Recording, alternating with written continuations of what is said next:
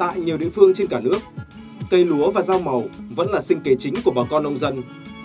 Thế nhưng biến đổi khí hậu khó lường đã và đang gây ra những khó khăn lớn cho bà con.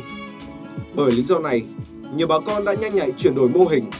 Một trong những mô hình mang lại hiệu quả kinh tế cao, ổn định chính là nuôi con giống thủy sản như tôm, cua. Thế nhưng, để thành công trong lĩnh vực này cũng không phải là điều đơn giản. Thời điểm đầu rất là khó khăn. Nếu mà làm ra được 5 mẻ thì nó chỉ được đến 2 đến 3 mẻ là được. Còn đâu là cũng hỏng hết. Tại vì mới đầu làm thì nó chưa có kinh nghiệm. Nước lon mình xử lý chưa kỹ chẳng hạn. Mời quý vị cùng tham khảo kinh nghiệm ươm nuôi một số loại con giống thủy sản trong chương trình Làm nông đúng cách ngày hôm nay.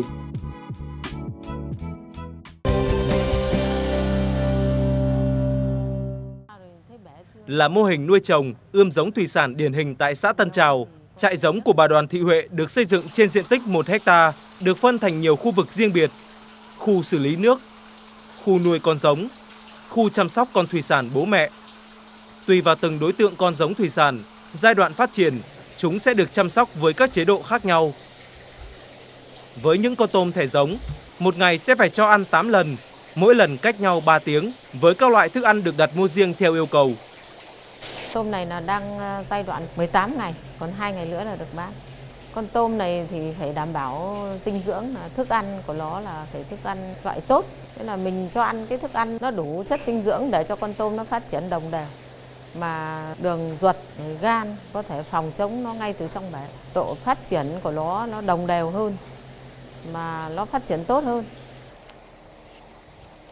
Hệ thống lọc nước, máy sụp khí là những thiết bị không thể thiếu tại các khu vực nuôi con giống.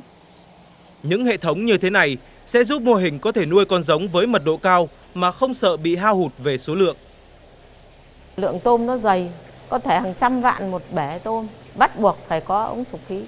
Ống sụp khí này là nó sẽ chạy 4/24 để giúp cho con tôm nó có hơi khí thì nó mới khỏe, nó mới bơi lội rồi nó ăn, nó mới phát triển tốt được. Còn đối với việc nuôi cua giống, theo bà Huệ, việc tuyển chọn cua mẹ là vô cùng quan trọng.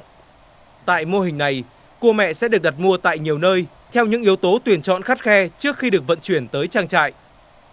Con giống bố mẹ mà chuẩn tốt thì là mình phải chọn con cua cái mẹ đấy, là phải gạch nó phải đỏ đẹp, mà yếm nó vuông yếm vàng, đôi gọng, bộ gọng của nó phải đồng đều.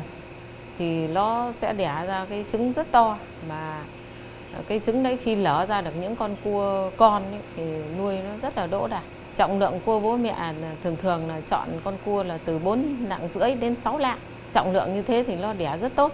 Còn con cua to quá đẻ cũng rất là khó. Còn con cua bé quá thì sau này cái giống nó lại nhỏ.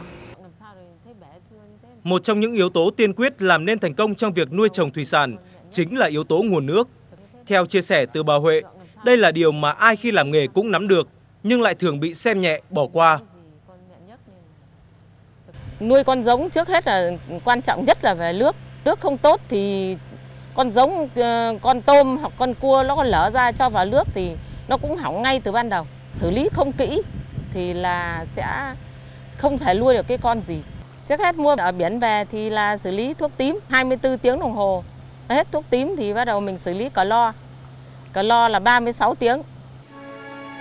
Nhờ áp dụng khoa học công nghệ, thực hiện đúng kỹ thuật trong sản xuất, giống thủy sản từ mô hình của bà Huệ luôn đáp ứng được cả yếu tố số lượng và chất lượng con giống. Mỗi năm, mô hình của bà cung cấp hàng trăm triệu con giống tôm cua cá các loại cho bà con trong và ngoài tỉnh, mang lại nguồn thu hơn 1 tỷ đồng.